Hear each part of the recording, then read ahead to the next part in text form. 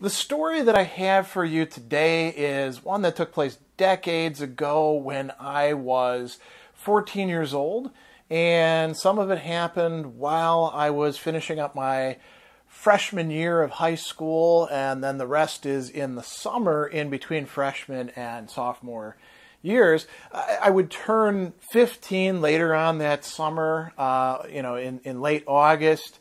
So most of this is happening when I'm, 14 years old. And the story goes back, there's a lot of different moving parts to it. So it goes back a little bit before I actually got mono in order to understand how this ended up happening. And mono is mononucleosis. It's a viral disease that you can get. It's often called the kissing disease, and I think that's actually how I ended up getting it, but you can get it in other ways as well.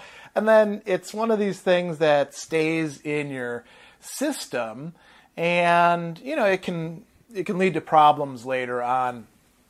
I don't think it has for me. So we got to back this up to spring break of my freshman year. So we'd be talking about early 1985, or actually not really that early. We're talking about April, right? Because spring break coincided more or less with the Easter holiday. And so my mom and sister and my mom's boyfriend, Fran, we went down to Panama City Beach, Florida, and we rented a bungalow, and we'd go out to the beach each day. And my mom was in an organization called Parents Without Partners, and I think by that time she was also in the Vagabond Ski Club. And these were organizations that were for divorcees or widows and widowers, people who had kids and wanted to get together with other people who had kids, I guess, in part for support and commiseration, but also because then the kids could go do stuff and then the adults could enjoy themselves and they could all relate to each other. So we went down with several other families on this trip, and some of them I already knew from Parents Without Partners. And then there was another family that was new to me, and I was 14 years old. They had a 17-year-old senior girl and they lived in Milwaukee, who was, quite attractive and found me interesting, and I found her interesting. I was very much into heavy metal at the time, so I was constantly walking around with this boombox. I was maybe, I was as tall as I am and was starting to grow my hair long, and I was probably maybe 100, 145 pounds. I think I'd gained a little bit of weight because of weightlifting and stuff like that. Anyway, this girl, Lori, she was, hitting on me, and, we flirted back and forth, and we'd go and take walks and go out, and swim at night and stuff like that. So we're starting to get closer. And of course, it's kind of in some ways it's like a rock and roll fantasy, right? So long story short, towards the end of the week that we were spending down there, had my first kiss, lost my virginity, all out on the beach at night, with, Rat and Motley Crue playing on my boombox and the ocean and et cetera, right? So it was kind of an interesting set of experiences. And then I saw her 2 more times after that. We go back, and I'm not sure what exactly was going on, but we lived out in the sticks in the hills of Delafield, between Wales and Delafield, Wisconsin. And as I said, she lived in Milwaukee, so she'd call me up and stuff like that. And she came out with her mom and maybe her sister, who was about my sister's age. And, we took a walk, made out, all that sort of stuff. Got interrupted by my grandpa, who was kind of nosy, and then she went on her way. And then she'd call me up and she wanted me to go on dates with her. And my mom was not big on this idea, but eventually relented. And so I was at my mom's boyfriend Fran's place in Elm Grove. And was kind of halfway in between. So Lori came out, picked me up. We actually went to a bar in Milwaukee where we were shooting pool and, drinking slow gin fizzes and other stuff like that. when I was only 14, she was 17. So obviously, underage drinking and stuff like that. And then, we drove around a bit, made out in her car some more. And, that was more or less that. And then, meanwhile, at the same time, my freshman year, actually, all three of my first 3 years, I ran track. And I would run the 400 meter, called the 440, right, the 440 yards. And I would run that race, and then I would also run the mile relay, which is 4 guys running with a baton, each of them doing a quarter mile, right, a 440, and then you hand off the baton. So I was stuck doing that race twice every track meet, and I didn't like it much. The 440 you take off at a sprint, and by the time that you hit about the halfway point, lactic acid is starting to build up in your body, and you get to the 3/4 point, you hit what's called the bear, where it feels like your muscles are clenching, and maybe a bear is scratching you down your back or something like that, and then you just got to push it out. So I had to do that twice every track meet. And, I tried to do other things, but my coach was like, no, you're a 440 runner. Stay in your lane, so to speak. So I'm sick, right? I'm starting to get sick, and it's the very last track meet of the year in late May. Beautiful day, nice and warm and stuff like that. I'm not feeling great, so I do my 440. I don't think I had a particularly good time, but, when you're sick, you're sick. And then I had to do the mile relay, and the mile relay is the last event of the track meets, at least at the level that I was at.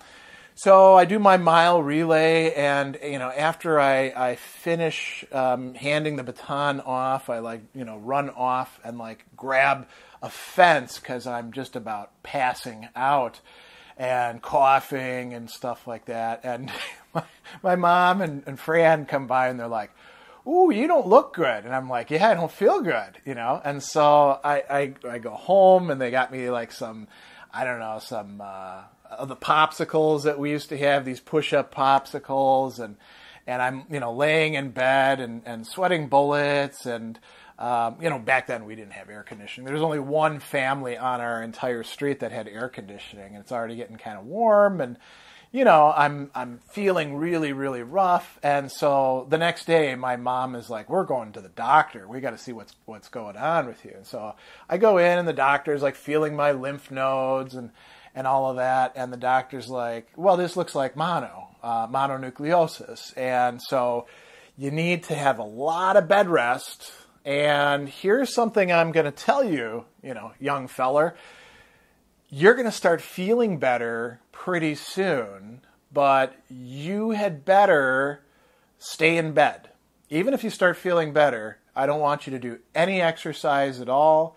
And I was like, "Well, can I get the mail or get the paper, walk down the driveway?" He's like, "For the first part, I don't even want you to do that, let alone work out." He knew that I was eager to get back to working out. And he's like, "You had better not lift a single thing.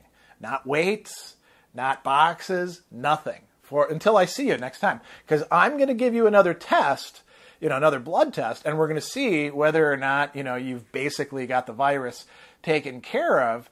And if you've screwed around and not followed my instructions, it's going to show." So what do you think I did? Well, before I do that, we'll tell you a few other things. So I started getting better, within a few days, and then I'm looking at my weights that I've got in the basement, and I'm like, I know the doctor said I'm not supposed to lift weights, but it really couldn't hurt that much, could it? And so I started working out again. And of course, I did it secretly because my mom, would have gotten mad at me if she'd known. And sure enough, we go back to the doctor. I'm feeling great, and the doctor, is like, "Well, your blood test is pretty clear. You screwed around, and now you're going to have to spend the whole summer resting so you can get over this." And I was like, "What?" And he's like, "Yep, no exercise for you. Maybe by the end of the summer, but I want you to spend as much time as possible in bed, and You can't do any sort of, exercise or anything like that. You can walk and get the mail, but that's about it. And I was like, oh, this sucks. And now, fortunately, I was a big reader, right? So I could go to the library and get books, and I did spend a lot of time reading. My mom, interestingly enough, decided that since I was going to spend the summer, largely in bed, that it was time to replace my bed with a waterbed. And if you don't know what a waterbed is, it's, there's a bed frame and then there's like a mattress, but the mattress is actually essentially like a big balloon filled with water with kind of thick edges. Not edges, but a shell, right? And you fill it up with water, and then you can heat it, and you lay in it, and it like makes waves and stuff like that. And I think the idea back then was that it was supposed to be like supportive for your body. It was a big thing in the 70s and the 80s. And so I'm stuck now, spending the summer, windows open. I can hear all the other kids playing outside. I can walk outside and see them and hang out with them to some degree. Of course, they don't want to hang out that much because they want to go do things, right? So I'm reading, and taking it easy and all that sort of stuff. Tried, of course, calling Lori, but by that time, I was getting the brush off because now she's going out with college guys, right? Because she's moving on up. I was just a fling for her, and of course I get my heart broken about that, and then move on. I also missed this really cool trip that I was supposed to go on with other people in my grade, where we'd go up to the Boundary Waters in on the border of Minnesota and Canada, and camp out for like a week, portage with canoes and cool stuff like that, which I did end up doing the next summer, but it had to be postponed because I couldn't go anywhere, couldn't really do anything. And, it was a long grind, right? Like I said, I did get a lot of reading done, but I don't think I actually studied anything extensively. I didn't apply myself or anything like that. I did finish up my school year because the track meet was not at the very end. I think we had another week of classes and then week of final exams. So I had to do all of that stuff from home. And this is, long before the internet or anything like that. There's nothing online. My mom had to physically go to the school, get the homework assignments, get my books, get all the stuff, bring it back to me. I had to complete it in my room, and then she had to take it back to my high school and hand in all the stuff. But all of that went without any sort of hitch. And I just remember, what a long, frustrating summer that was. And, if I'd listened to the doctor's warnings, instructions, who knows, maybe I would have kicked the mono early and had the rest of the summer to do the typical things that teenagers do in the summer, which for me was, skateboarding and, going on camping trips, which often involved, various misbehavior and drinking and things like that with my friends. And what else? Doing other things, riding bikes, taking hikes, spending a lot of time outside. And so, that was all basically precluded because I thought that I was smarter than the doctor. Turns out I wasn't. And so, it's kind of an interesting story beginning with, kind of coming of age ritual, you could call it, leading into getting sick and then spending the entire summer recovering from it. And, I still have the virus in my system, I'm sure. For a long time, anytime I would get sick, my lymph nodes would swell up. The doctor said they'd never quite go back to normal after having it. But I don't think it's been creating any serious problems for me. But it's tough to tell, isn't it? So that's my story about the summer that I got mono.